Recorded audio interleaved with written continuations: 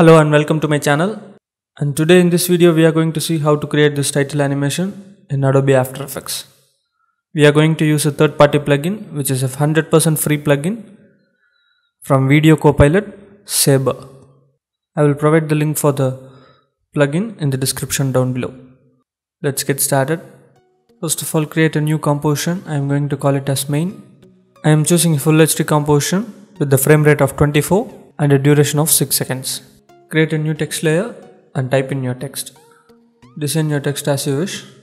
Choose a bold font and align it to the center of the composition.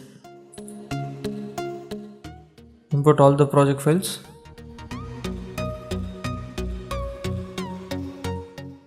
And bring in the metal texture into the timeline. Scale it to the size of your text and change the track matte of the texture to alpha matte text layer. Now select these two layers and pre-compose them. Make sure you click on move all attributes. I am naming it as metal text. Now duplicate this metal text layer and go to the effect controls and search for fill effect and apply it into the duplicated layer. Change the fill color to black and again search for bevel alpha effect from the effects panel and apply it into the same duplicated layer. Set the edge thickness to 8.5, the light intensity all the way up to 1. Now change the blending mode to add. Duplicate this layer and go to the layer menu and choose auto trace. With the default settings, click OK. Now search for SABER effect from the effects panel and apply it into the traced text layer. Change the preset to arc reactor and the glow spread to 0.6, glow bias to 0.3 and core size to 0.5. In the customize core, change the core type to layer masks. At the start of the timeline, create keyframes for mask evolution, start size and end size. Change the start size to 0 and also the end size to 0. Change the end offset value to 50 and go to the end of the timeline and change the mask evolution to 2.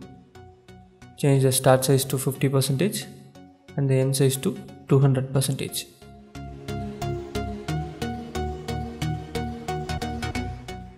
Now in the render settings, change the composite settings to transparent.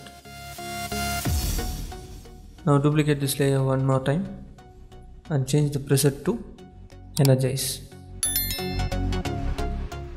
Change the glow color to something related to blue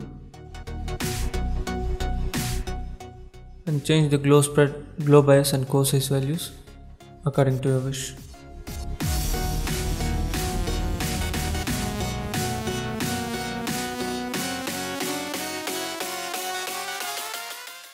Now again duplicate this layer and change the preset to fuel.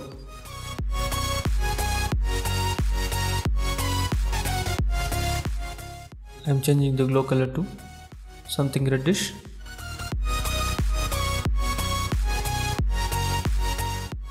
And also I am changing the glow intensity to 50%. These values change on each and everyone's choice. So choose your values according to your wish.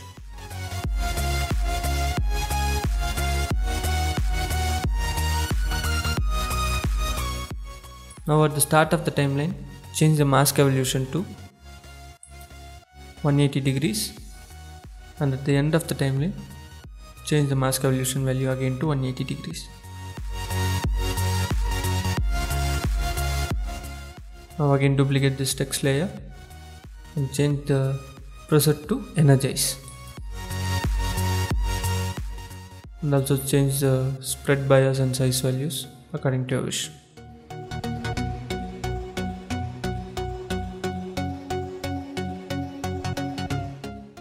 Change the end offset value of the last duplicated layer and the second duplicated layer to 25%. Again these values change according to your wish. I feel that the effect is too much, so I am reducing the end offset value to 25% for these two layers. Now let's ramp preview this. That's looking good.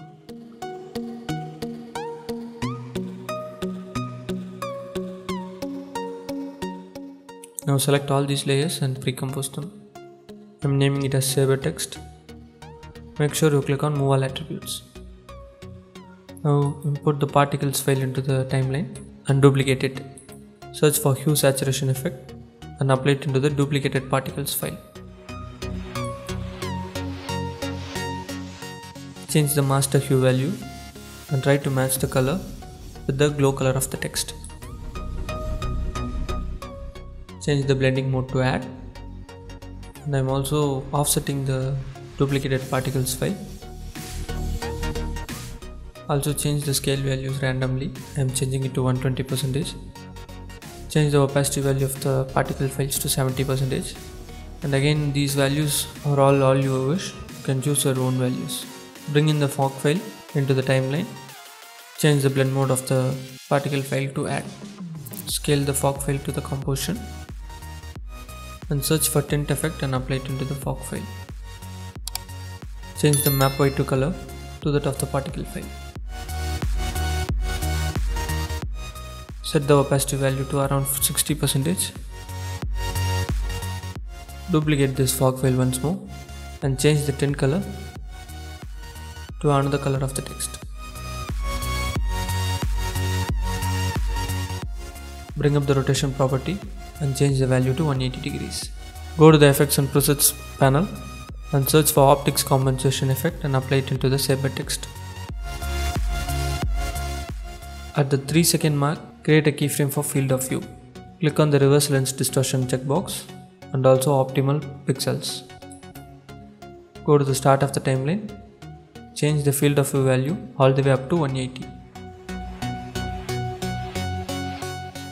Again go to the effects panel and search for Gaussian blur effect and apply it into the same SABER text layer. Same way at the 3-second mark, create a keyframe for blurriness and also click on the Repeat Edge Pixels checkbox. Go to the start of the timeline and change the blurriness value to 25. Create a new camera. You can choose whatever preset. Change the SABER text to 3D layer. Now create a new null object and parent the camera to the null object. At the 3-second mark, create a keyframe for position of the null object. I forgot to make the null object 3D layer. Make the null object 3D layer and create a keyframe for position.